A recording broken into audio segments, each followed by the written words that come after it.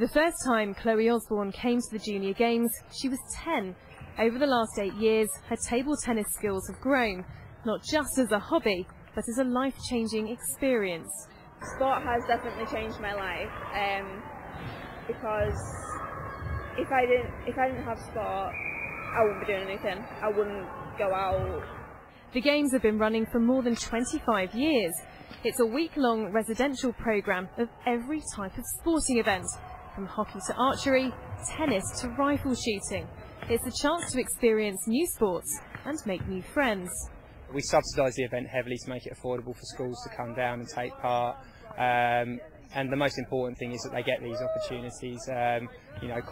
Expense can be a great barrier, particularly in disability sports. So if we can take some of that hardship out of the way, then and to give them more opportunities, the better.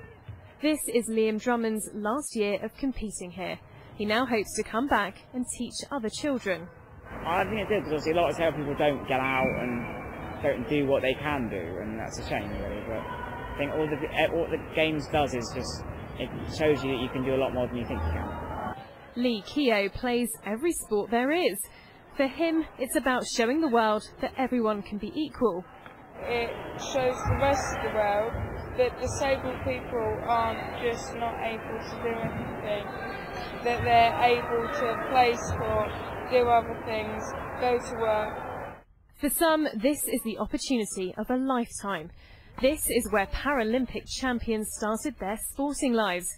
Maybe one of these young competitors will be the next stars for Team GB. Victoria Cook, BBC South Today.